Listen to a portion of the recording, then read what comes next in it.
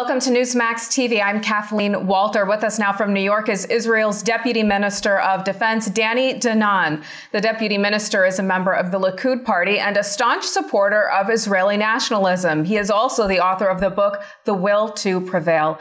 And Deputy Minister Danon, thanks so much for being with us today. Thank you, Kathleen. It's my pleasure.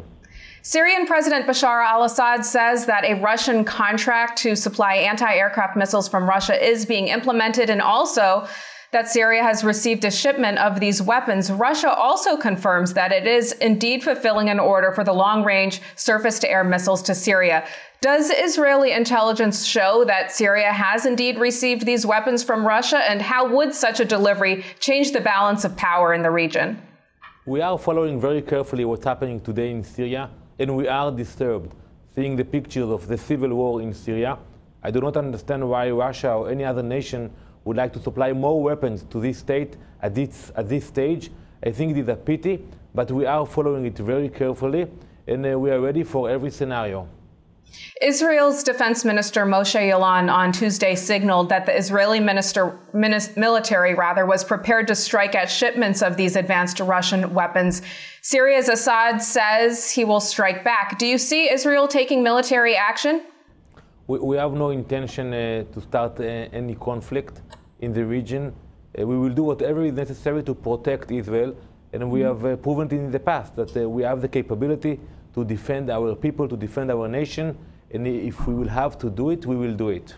So if Israel were to take military action, would it do it alone, or is the assistance or help of the U.S. needed?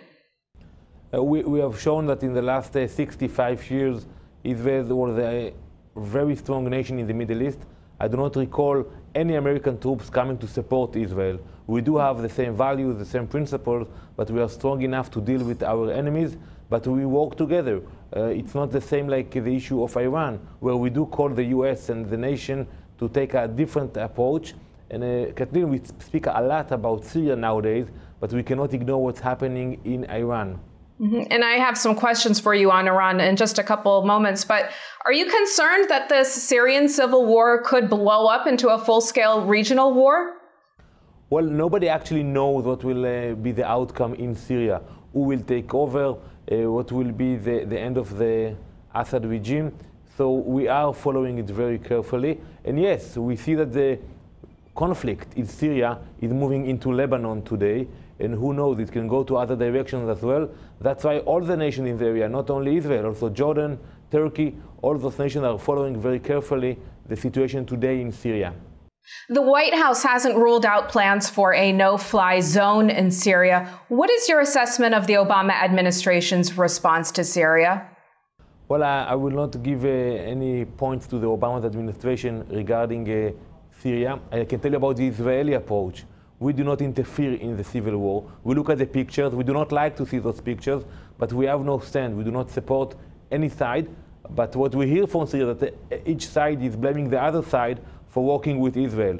So I can tell you very directly, we are not supporting and we are not working with any sides with the people who fight today in Syria.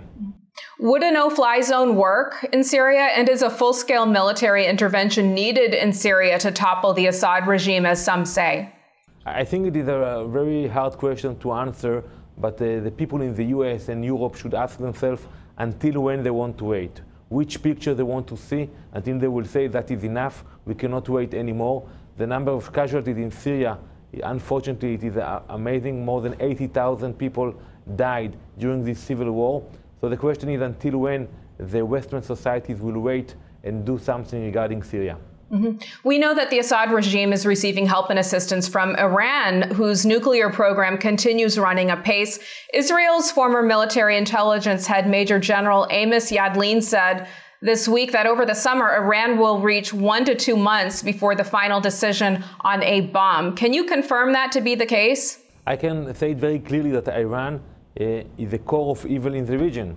You look what's happening today in the Middle East, and you see the hands of Iran all over, with Hezbollah in Lebanon, with the people who are fighting today in Syria, with the people who are fighting today in the Sinai Peninsula. So we know that Iran is sponsoring the paying, the sending materials, weapons to those people in the region. And we are worried about that. And I think somebody will have to take action regarding Iran. Israel cannot allow Iran to become nuclear. And as you mentioned, it's only a matter of time. We can argue whether it's 6 months or 12 months, but we are getting closer to the point where somebody will have to do something. So has Iran already passed Israel's red line? And if so, will Israel strike? I think that when we get to the point of red line, we will have to do whatever necessary to protect our people. History has taught us, Katrina, that we cannot ignore a leader who is full of hatred and is threatening to annihilate all the Jewish people. We cannot just sit idly by and say, let's wait if he's serious or not. That is why when we hear the voices coming from Iran, we cannot ignore them. If the point will come and we'll see that the US, Europe, and all the other nations are ignoring Iran, Israel has the capability to protect itself. So what is Israel's red line? I will not go into specifics here, but basically when the Iranians will have the capability of using the nuclear technology for military usage, that is a point where we cannot allow it. Prime Minister Netanyahu has asked the U.S. for a meeting with Egyptian leaders. Hamas has asked Egypt to reevaluate the Camp David Accords with the ascension of the Muslim Brotherhood in Egypt. Do you see Egypt pulling out of the accords? I don't see it happening today, but we see what's happening today in Egypt, and we are very worried about what's happening today in the Sinai Peninsula. We see the presence of Iranian technology, Iranian weapons, and we do want to see more presence of the Egyptian military. By the way, we approved the Egyptian to put more army forces within the Sinai Peninsula, even when it was against the agreement we signed with the Egyptian. But we do want to see them more active and in charge in what's happening today in Sinai. Is there a rise of radical jihadist forces now surrounding Israel and threatening its very existence? I think the rise of radical jihad is a threat not only to Israel. Yes, we are on the front line, but look what's happening today in Sweden, in the UK, in France, in Boston, here in the US. So we have to realize that there are some forces among radical Muslims who are eager to fight against us, the Saturday people, the Jews, but also against the Christians, and we have to fight them back. If we will ignore them, they will attack Israel first, but eventually they will attack the US also. Do you think that the West failed to anticipate the rise of the Muslim Brotherhood in the wake of the Arab Spring? I think we saw it, we understood it. I actually, in my book, Israel, the Will to Prevail, I say we should not use the term Arab Spring, because spring, you think about something which is beautiful, and I think we should call it the Arab winter. It is not a spring, and we are worried about it because we see the presence of the radical forces all over taking action, and we cannot ignore them. If you ignore them, they will become stronger.